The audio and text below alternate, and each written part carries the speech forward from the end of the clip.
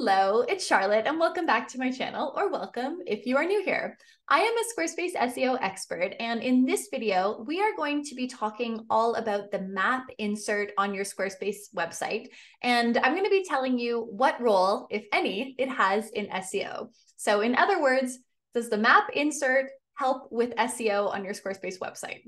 And we're going to answer that, but if you haven't already, take a look at some of the other videos about Squarespace SEO or web design and development, online marketing and business that I have on my channel, because there's so much content to help you out no matter where you are in your Squarespace SEO journey, whether you're a beginner or someone who's dabbled a little and wants to improve other areas. So let's get back to today's video topic, which is all about the map insert. So if you don't know what that is, I'm going to show you. I'm going to also demo it on the back end of a Squarespace website. So let's sit tight. I'm going to share my screen and walk you through this. There we go. Share screen. Let's go. Okay, before we begin, I do want to tell you that I have a Squarespace SEO checklist that is free to download, and I will leave the link to it just in the description below. But this Squarespace SEO checklist has been downloaded by thousands and thousands of people at this point. And whether you are an absolute beginner learning about Squarespace SEO for the first time, you don't know where to start, or maybe you've been at this a little while and you've, dabbled, but you don't know if you've done it correctly, you might be missing something, then this Squarespace SEO checklist will kind of give you a really good overview of what's involved in SEO on your Squarespace website. So grab a look at this, take a peek, plunk it next to your desk, work your way through everything, and you'll get started. So now let's talk about the map insert. So here we go. I have a very basic contact page created on a demo website for a fake company. As far as I know, coastal construction does not exist. It's fake, okay? This is just a demo website for purposes. And in this case, I'm showing you on Squarespace 7.1, but if you're on version 7.0, it's basically going to work the same, okay?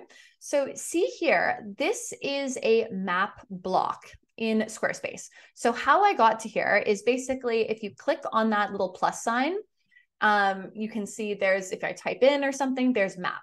So I would click on that and then you can add in the information. So what I did to pull this up was I literally just am using the address for demo purposes of a Starbucks in Santa Cruz, just, to show you for something.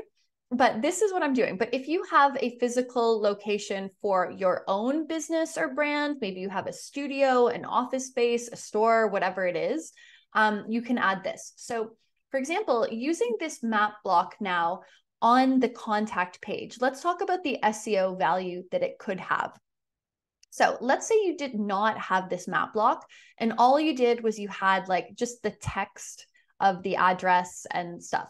Again, that is good for SEO. Google will crawl and index your page and the website as a whole and see that you have the physical location through the address in the text.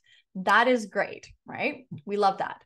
But one thing you can do to, again, add value to this page, make it even better and stronger and really like underline and emphasize to Google what your address is, where you're located, the local area that you're trying to reach or serve, is by adding this map block, because it repeats the content, but shows it and presents it to Google in a different way, a different format, right? We're having it with the text, the address, but then also the same address is repeated in the map block. And ideally, it's the same address that you're also using when you filled out a Google business profile associated with your Squarespace website. And if you're like, Charlotte, what's a Google business profile? Don't worry. I'm going to link up above to a video and you can watch that to make sure that you're filling that out properly too.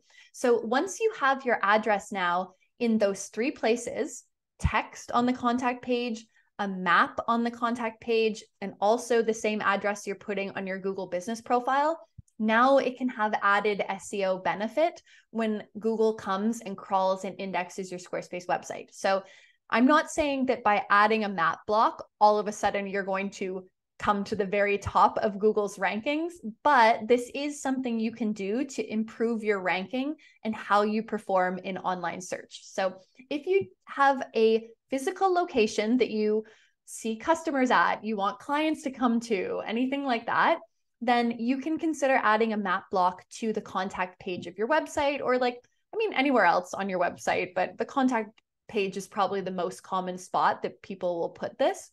And yeah, add it. It's really simple and it can have a positive effect on SEO for your overall Squarespace website. So that's it for today's video. Nice and short and sweet, but there you have it, all about the map block on your Squarespace website. And you've seen now that what it is, but also the impact it can have for Squarespace SEO. It might not be a life-changing thing that you do from an SEO point of view, but it can have a positive impact and improve your overall performance. So if it's applicable to you, I say, why not go for it? Before you go, I would love it if you, again, grabbed a copy of that Squarespace SEO checklist that I've linked to down below. And if you like this video, if you found it helpful or useful, or if you learned something, then you can like the video. You can leave me a comment down below, giving me some feedback, or if you have any ideas of other video topics you want me to talk about, whether it's related to Squarespace SEO, web design and development, online business and marketing, anything like that, I'd love to hear from you. And thank you so much for watching this video, and I will see you again soon in the next one. Okay, that's it. Bye.